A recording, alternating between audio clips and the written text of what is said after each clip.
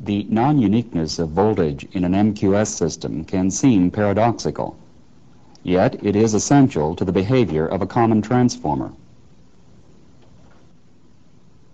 This experiment emphasizes this by showing how the voltages measured by these leads and the oscilloscope are path dependent. Here's the ground lead of the oscilloscope. Here's the top trace lead, and connected to the same point is this bottom trace lead.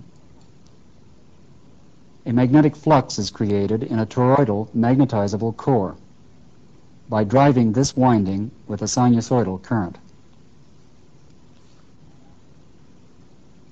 Here's the ground lead,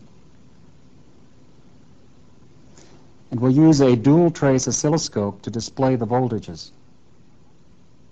Here's the lead connected to the top trace, and then this lead is connected to the bottom trace.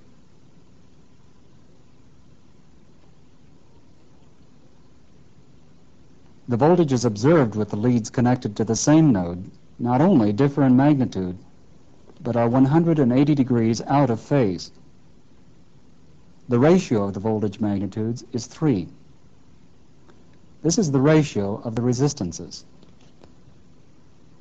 The probes are connected to the same node, and yet the voltages differ by a factor of 3 and are 180 degrees out of phase.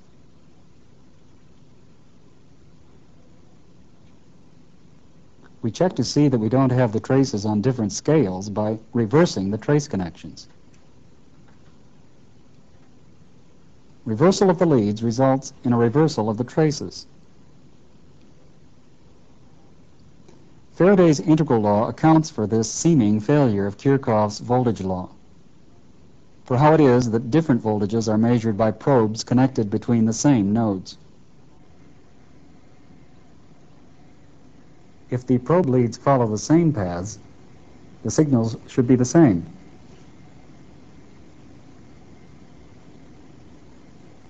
If we remove one of the leads and then connect the other one to its own ground, after having looped the lead through the core, what we see is this.